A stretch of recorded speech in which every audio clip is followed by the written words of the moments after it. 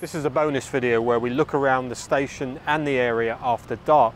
I want to have a look down some of the back streets and alleyways and see what I can find. Up until 2017, Hua Lamphong used to be open all night, and local homeless would use it as a safe space, a sanctuary, a shelter, a place where they could get access to civilised toilet facilities. When the State Railway of Thailand started to close the station overnight, a lot of those homeless took to the streets locally, and this is where we have our problem now.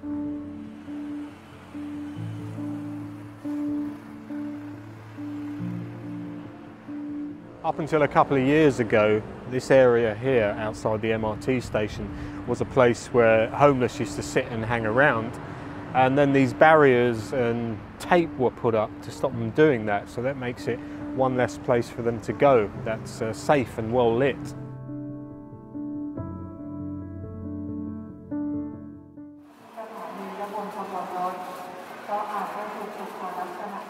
Well, unsurprisingly, it's a bit busier here on a Friday night at Hua Lamphong, and there's people actually sitting on the floor, which has been a rare sight in the last week or so that I've been here shooting a video.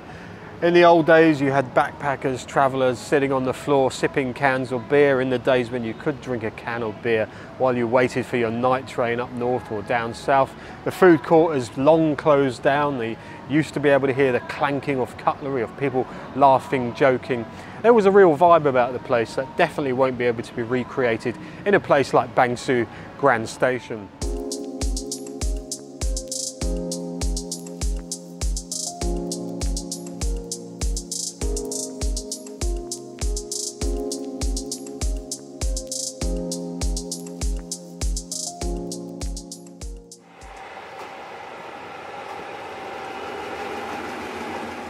There's a very good reason why this monument is so far out of the station. I'll tell you in just a minute. This is the monument where the opening ceremony was performed in 1896 for the first railway from Bangkok to Korat. Korat, of course, is Nakhon Ratchasima now. And the original station building was in this spot.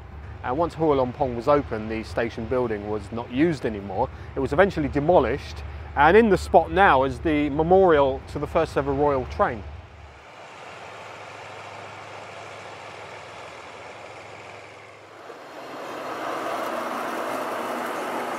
Well, this is probably the last chance I'm going to get to play around on the tracks here at Hua Lamphong. Also gives me a chance to admire this junction crossover thing up close and personal. These used to fascinate me as a kid, these complicated mechanisms sending trains from one track to another. I believe that's called a turnout crossover. If I'm wrong, please put the correct name for it in the comments. And over there is the more attractive looking diamond crossover.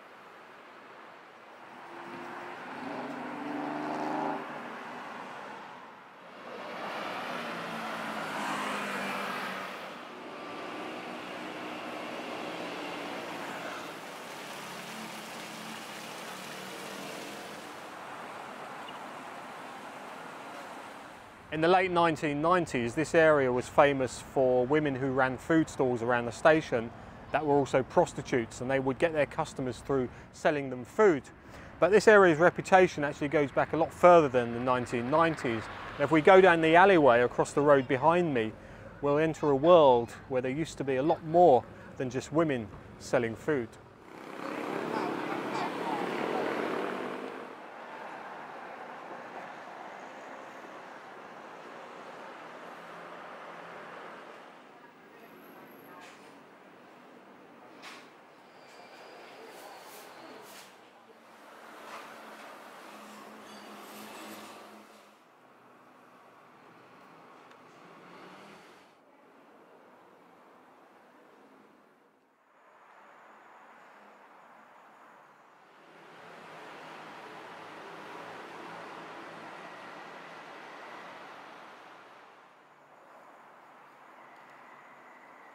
So these backstreets, these alleyways, after World War II, they were known as an area where there were brothels, drug dens, gambling houses, that kind of thing.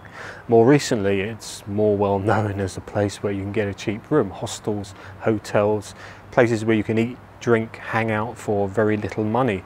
And up until recently, there was quite a bit of a backpackers, travellers vibe around here, but at the moment, it's pretty dead, as you can see.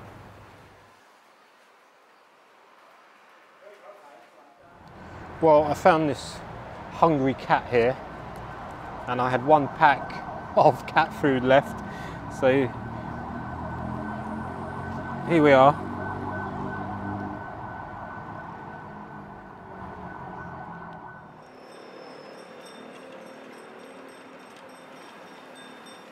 This is the bridge that goes over the Krung Kasem Canal, and once upon a time this was the point where two canals met. The Klong Toi, or the Klong Hua Lamphong as it was also known, followed the route of Rama 4 Road towards Klong Toi, and when Rama 4 Road was widened, that canal was filled in. Up until World War II, this area was pretty run down. There were a lot of slums and shacks and crumbling buildings which were completely destroyed during the bombings of World War II, and in the 1950s this area underwent a pretty extensive rebuilding process.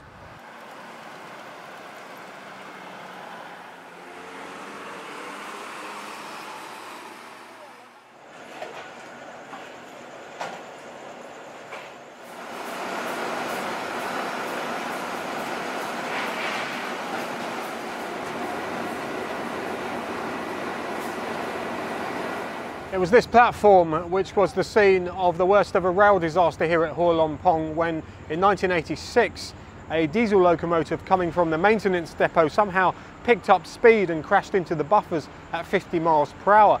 5 people died and 7 people were injured.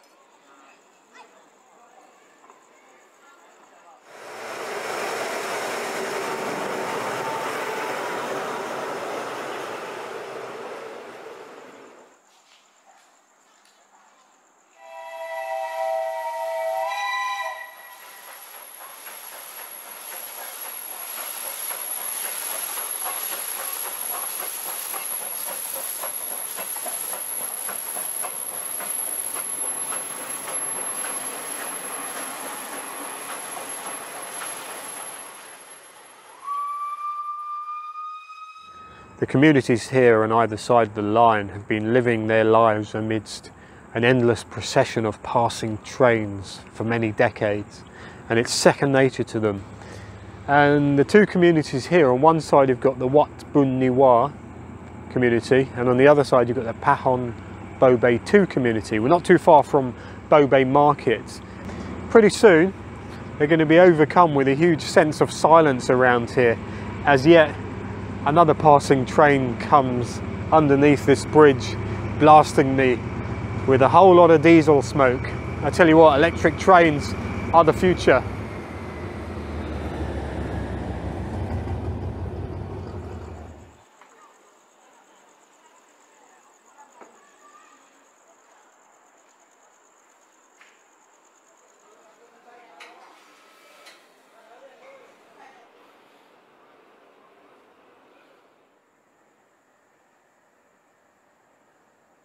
You can get back to the railway tracks from Rong Muang Road without having to go all the way to the front of the station. So here I am back at the end of the platforms, and someone's just told me a ghost story about the Rajdhani Hotel, which is the old hotel in the main railway station. So I'll tell you that when we get back there.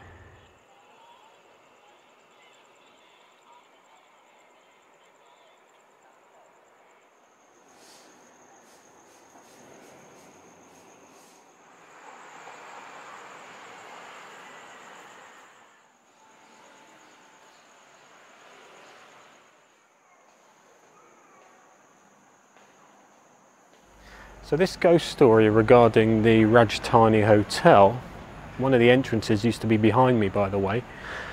In the 1950s, a lot of foreign missionaries used to stay at the hotel, and there was a story of an Italian man who was staying there for 3 months, and throughout that whole time he was waiting for his girlfriend or his loved one to come from up north on the train. She never arrived, and the story goes that he hung himself and his ghost haunted the room, and to this day that room has never been used for anything.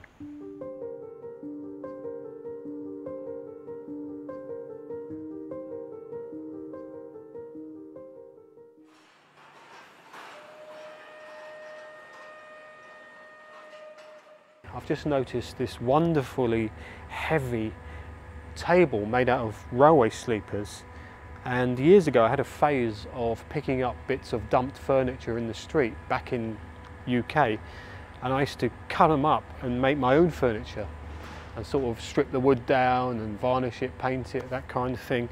And there are 1,000 things I would do with a table like this, but getting it home would be the first job. And I don't think Grab would let me put this into the back of one of their cars. That's a shame, because it is really good quality wood there.